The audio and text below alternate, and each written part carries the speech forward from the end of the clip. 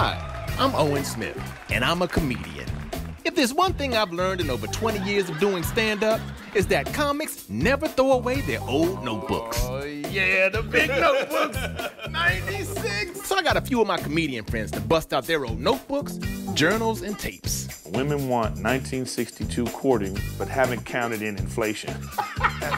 Sure, it's not their greatest material. That's funny. That's how fucking stupid I am. I thought that was a punchline. Which is exactly why I got them to perform it on stage. I don't give a fuck if they laugh. This is Notebooks. I remember this joke. Women want three things: good looking, a good sense of humor, and a good living. Whereas our three, we want big titties.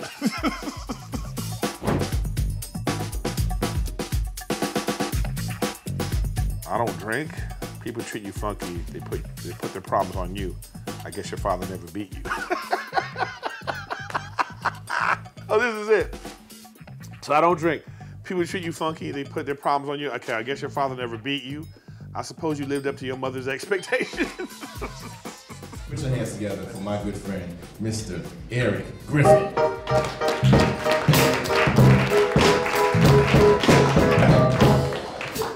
I will start with the first joke I ever wrote. It was about when you have a big nose. Big nose people, where you guys at?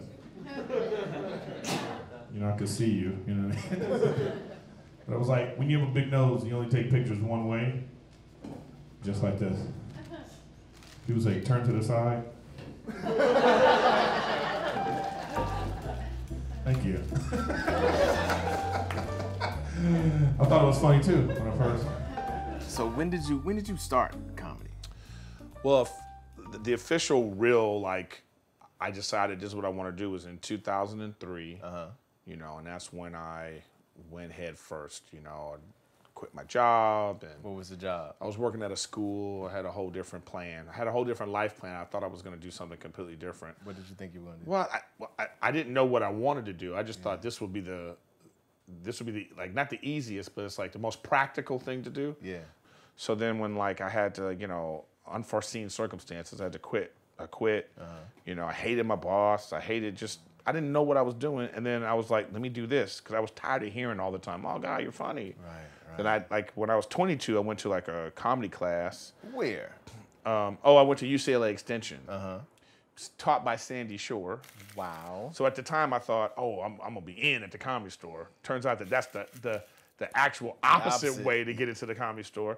So, and I didn't know what to do. I would go to open mics every 8 weeks, and then I would see the same people doing the same thing, and I'd be like, this is nonsense. You know, arrogant, you know what I mean? Even more arrogant. You can believe that. I know. 23-year-old Erik was like, I'm funniest person on the planet, you know, with no jokes. Didn't know what I was doing. And I remember the showcase for that class was at the Comedy Store. What? I had a good first set. The first time I ever performed, that's when I knew I was in love with it, you know, because it was just like, man, what a drug, you know. What kind of stuff were you doing at 23? I remember some of the jokes from my first set was, I had a joke about Black Jeopardy, like Jeopardy categories, if it was black, barbecue holidays. Take barbecue holidays for $300. Blind singers. Yeah, it's always the answer is Stevie Wonder every time. Oh, and I had a joke about Superman. Oh, this is so hacky. Wow. But it was like, because I wear glasses. So I'll be like, how come they didn't know Clark Kent was Superman? Right. Then I would go like this, let me show you. Clark Kent, Superman. Clark Kent, you know. Damn. Let's see. I had some premises. One was about, you know how Christians hate gays. You know what I mean? You guys know about that, right? But I was like, if God doesn't like gay people, why did he make the prostate so pleasurable? It's just me? Nobody else? Nobody else into booty stuff? Okay. Yeah, so that joke doesn't go anywhere. Interracial dating. The couple with the highest approval rating, white guy and Asian girl. This is my rationale. we've been dealing with this for 40 years. Dudes were coming back from Nam with Asian women. what was I thinking? We all got that friend that takes it too far. He turns into David Carradine. You got to take your shoes off when you go to their house. He's got a statue of Buddha. He's taking Kung Fu on Tuesdays and Thursdays. He has a gi on at a sushi place. Let the same dude bring home Shamika from Compton. And then I had all these horrible experiences. I remember being at Mixed Nuts, which was, they had the fan. Brrr. And then J. Anthony Brown was hosting this show. Yeah. And he didn't know who was next, you know, so he's killing too. You know how he was killing. Mm-hmm. So he's finishing, he's like, who next? You know? Look over, all the comics. I'm standing in the front, everybody take a step back, you know? And I was like, oh, I guess it's me. You know, then you know how black comics sometimes will bring you up if they don't know you? Yes. So I was like, Erik Griffin. It's like, I don't even know who this is. You know, that kind of thing. Yes. So I went up and... I hope he funny. Yeah. He not me. I got like a minute 45, and he's giving me the light. You know, Jay was. Yeah, he gave me the light, and I stay on stage. I'm like, damn, I got the light. I guess I got, you know.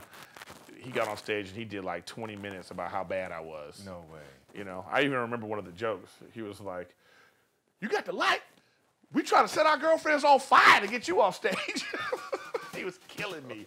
And I was sitting on a stool in the back, and I was just like, nobody would talk to me. Nobody would come near me. You know what I mean? You don't want that stink on you. It was so bad. But I was shook. That shook me. I didn't get back on stage for like 9 months. Whoa. I just didn't. I didn't have it at the time. Yeah. I didn't know what to even do. I was like, wow, what do you do? I just got, ugh. The hardest part about comedy is the fact that, you know, in this day and age, there's so many comedic outlets, there's so many like TV shows that do comedy, and so many networks putting out specials, and then people say, oh, you stole somebody's joke, because people think that comics sit down and watch everybody's special. And then we don't. We don't give a fuck. Because we're actually all haters. I don't want to watch that fool special. Wingman. I need uglier friends.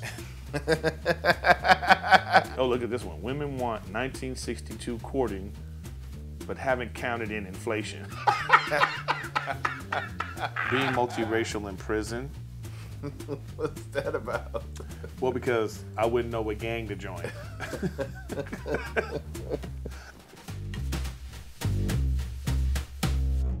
My very first like out of town gigs, after getting back into it, you know, it was this club called Marley's in Phoenix, and Dan Marley, the basketball player, you know.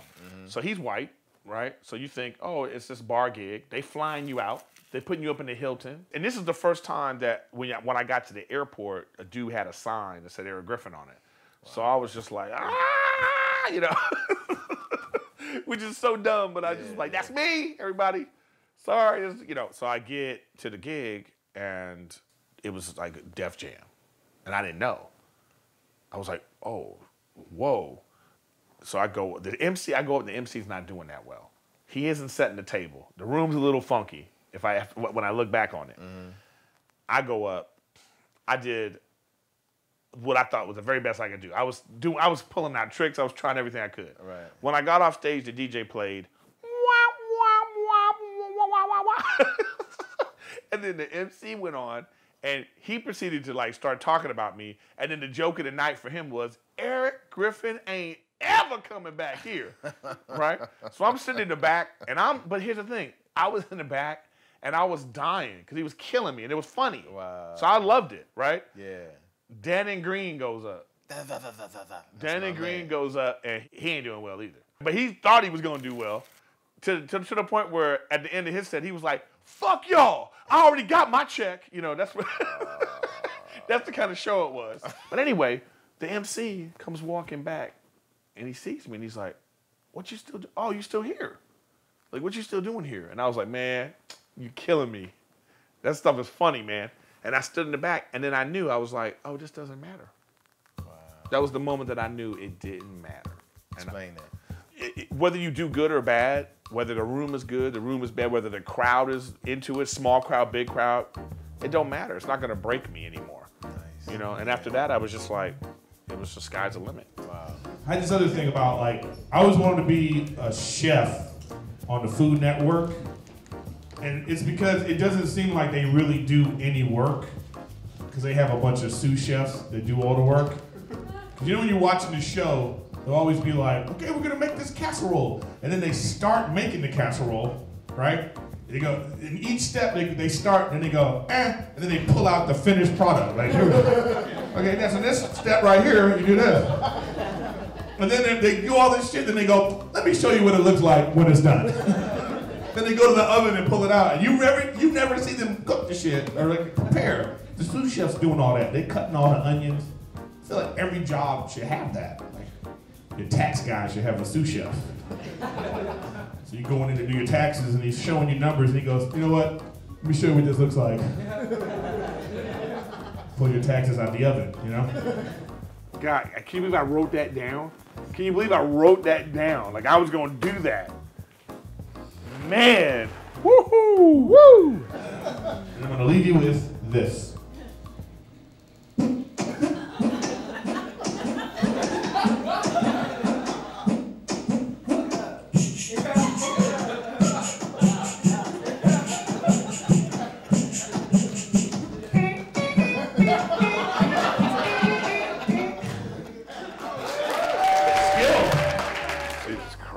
I'm burning all this.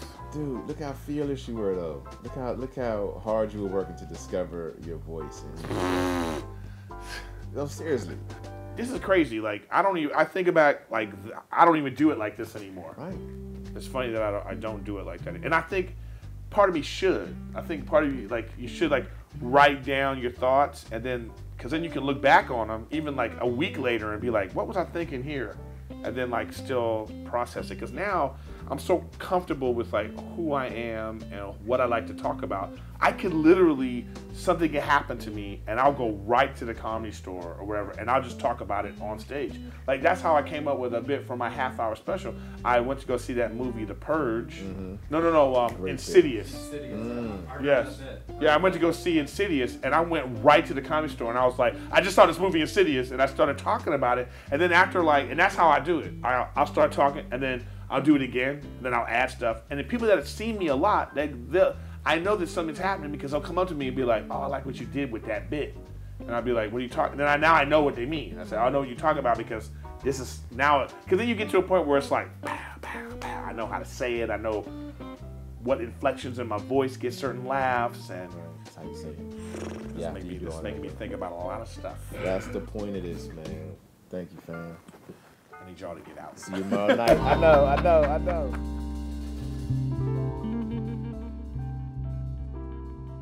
Thank you for watching. Say please subscribe. Please subscribe. Hit the notification bell. And notification bell. That's right.